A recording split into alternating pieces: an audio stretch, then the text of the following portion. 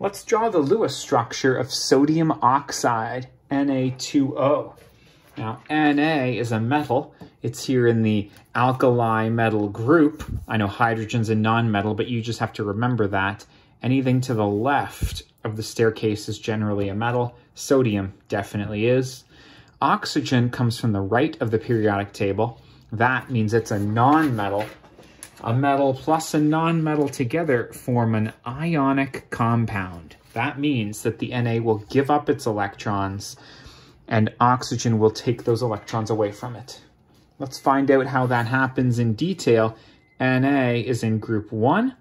It has 1 valence electron. So there's my Na, there's my dot for the 1 electron.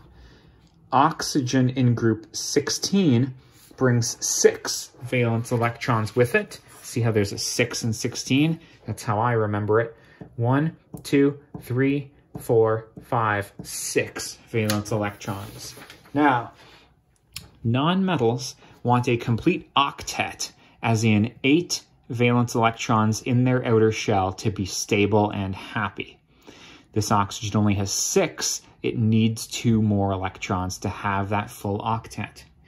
It can get 1 from this sodium atom, which will generously donate its to oxygen's cause, but oxygen still only has 7 now. We're going to need another sodium atom with its valence electron to come in and give us our 8th.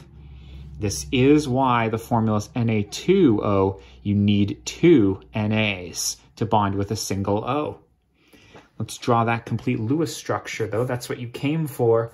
Oxygen now has a full 8 electrons, and because that's 2 more than it brought with it, remember it brought 6, we give it a -2 charge.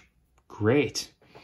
Now the NAs had 1 valence electron around it, and now it has none, so don't write any dots in there.